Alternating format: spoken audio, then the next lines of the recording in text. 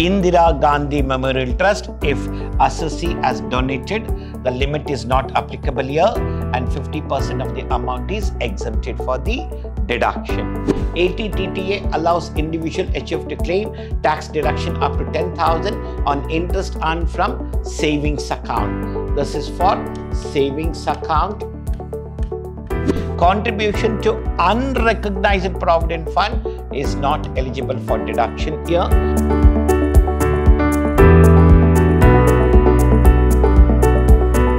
Warm welcome to 5th Sem B.Ba students. In the previous session, we have discussed deduction under section 80C, 80CCC and 80CCD, 80DD and 80DDB. In today's session, we are going to discuss the remaining section under section 80G, whatever we have here, and 80GG and other section of under section 80, whatever the eligible deductions are, benefits are there for the assessee will be discussed here.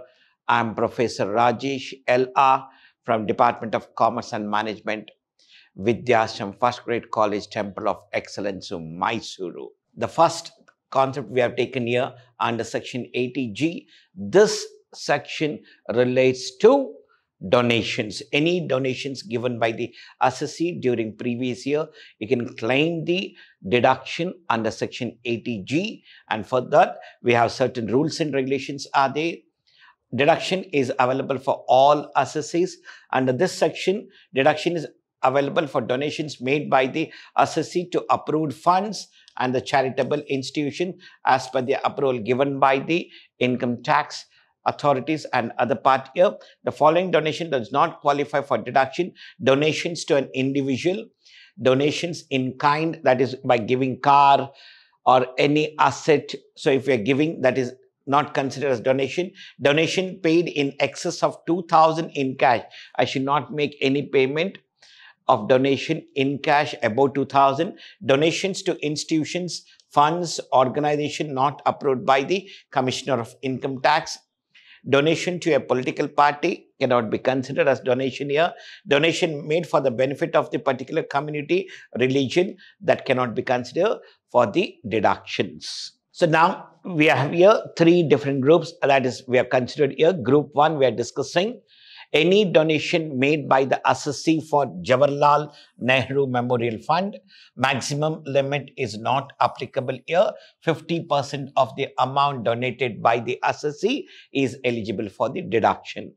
Indira Gandhi Memorial Trust, if assessee has donated, the limit is not applicable here and 50% of the amount is exempted for the deduction.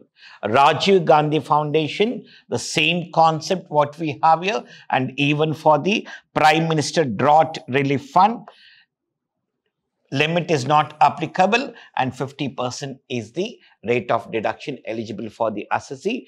We have plenty other than this one. We have given the major 4 where assessee can donate the funds and get the benefit for the deductions. The group 2, what we have here, National Children Fund. If the assessee has deposited or donated any amount here, maximum limit is not applicable here. 100% is eligible for deduction. National Defense Fund, Africa Fund, Swachh Bharat Kosh and Zilla Saksharat Samiti, Clean Ganga Fund. If assessee has donated to any of this fund, the limit is not applicable here.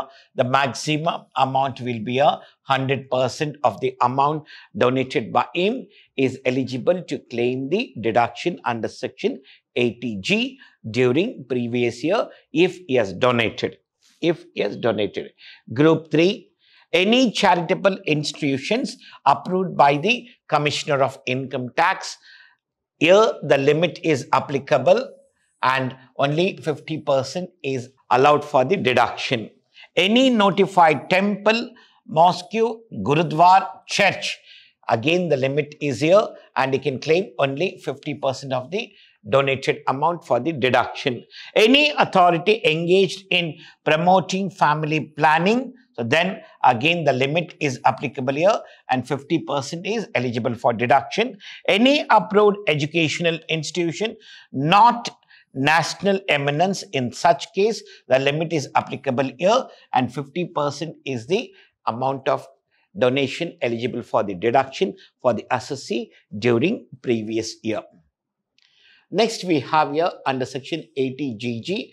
This is the deduction section is benefited for the individual who is staying in a rented house and paying rent for the property what is occupied here, and who is doing business or other part here where he is earning the source of income not as a salary. In such cases, the assessee can claim the deduction, but there are certain conditions are there. The first condition, 5,000 per month, rent paid over 10% of the income, 25% of the total income. So here in these three, whichever is least one will be considered for the deduction. And main condition is here, the assessee should not own any house or residential property or any commercial property in his name or spouse name or children name, and HUF in the place of employment. You must also live in a rented accommodation and pay regular rent. See, for both individuals and HUF, they are saying that if they are staying in a rented house and where they are not getting income from salary, the income what they are getting, either it may be from business or profession, whatever they are earning here, they can claim the benefit law equal to HRA under section 80GG only if assessee doesn't own any property in his name or spouse name or children name. So then he will be eligible to claim the deduction, and the conditions are 5,000 per month. Next one, rent paid over 10% of income, 25% of total income, whatever it is in this one, whichever is least one, you can claim for the deduction. Next one we have here under section 80TTA and 80TTB. 80TTA allows individual HF to claim tax deduction up to 10,000 on interest earned from savings account. This is for savings account. Moreover, taxpayers need to be below 60 years of age to claim. So it is applicable only for the individuals who are less than age of 60. Above 60 years cannot claim the benefit of 80TTA deduction. 80TTB is the senior citizen claim tax deduction up to 50,000 on the interest on the income from deposits in the bank or post office. Under this section, it allows the interest from various accounts such as savings account, fixed deposit. 80TTA is for individuals. 80TTB is for individuals. This is less than 60 years and this is above 60 years. And here it may be savings, fixed deposits or investment in bank or post office, whatever it is there. If it's claiming any interest on these concepts, you can claim the deduction under section 80TTB, and the limit what we are going to get, they are going to mention clearly that it is 50,000 is eligible where you can claim the deduction under section 80TTB. Next we have here 80U. This is a section where it is totally 100% disability person who is depending on the assessee can claim 75,000, while those with major disabilities can claim up to 1,25,000. So if it is a normal disease or any diseases are there, so for such type of treatment has been given, maximum deduction can claim 75,000, and if it is a totally severe, if the amount is paid, they can claim a deduction up to 1,25,000. So let us consider one problem for section 80C here. Clearly understand that one.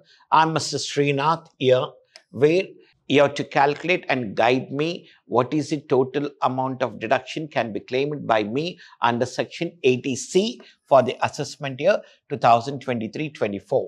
Life insurance premium paid on Srinath's life 2,700. Life insurance premium paid on spouse's life is 8,000. Married daughter 4,000.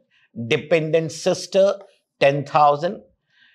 Repayment of loan taken for From LIC for purchase of commercial house property, 30,000. Contribution towards unrecognized provident fund, 30,000. Tuition fees of daughter, 22,000. Life insurance premium on the life of his major son, due on 1st December 2022, 3,000, but paid on 1st May 2023. Accrued interest on National Savings Certificate, 5,000.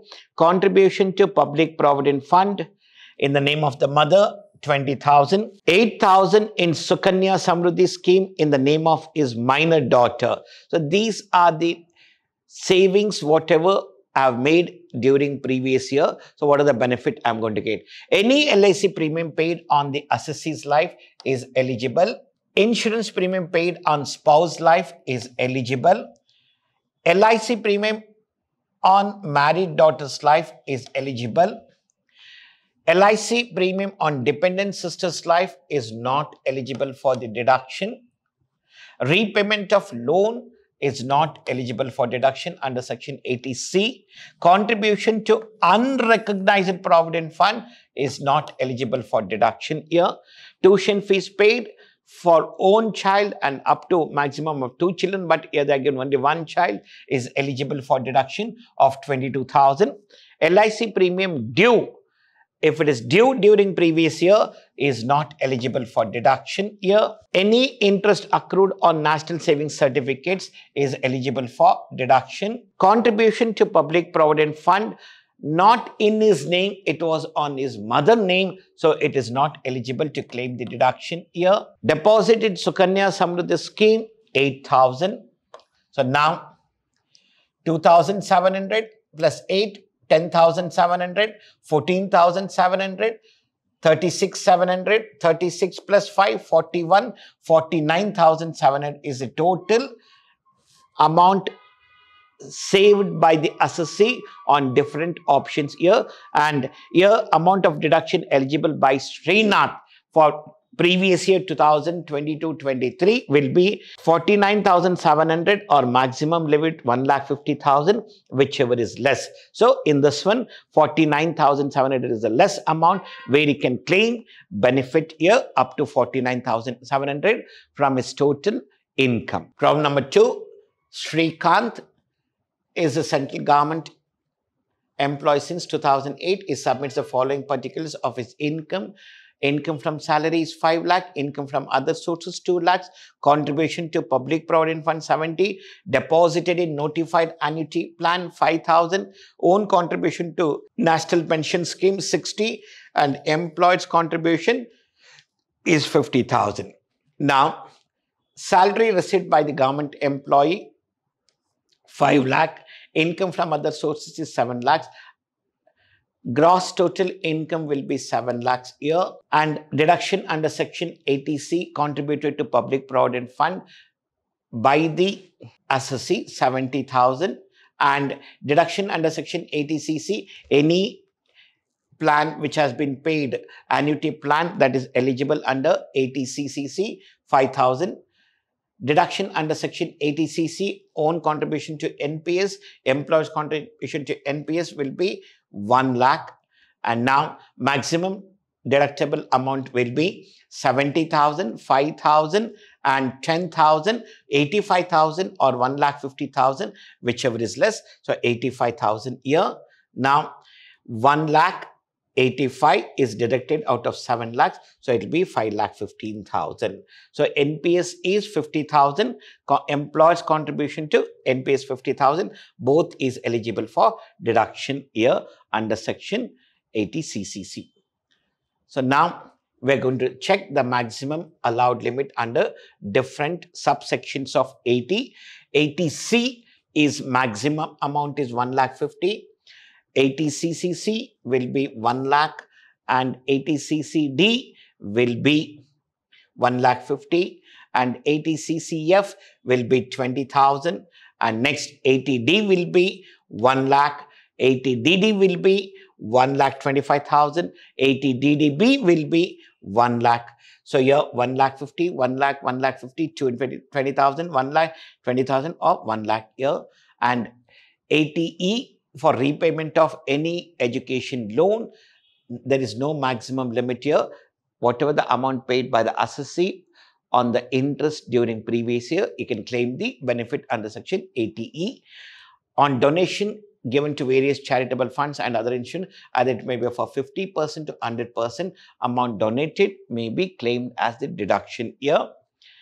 Against HRA for people who are not working in any organization as employee, for those individuals under section 80GG, 5,000 per month. 80TTA, any interest earned on the savings account 10,000 or 50,000, and for taxpayers disability under section 80U is maximum is 1,25,000. Thank you to all our 5th Sem BBA students. In today's session, we solved 2 problems on section 80C as well as other sections where we have considered and guided you people what should be considered and what should be ignored. So understand the concept clearly and solve the problem. Namaste to all BBA students.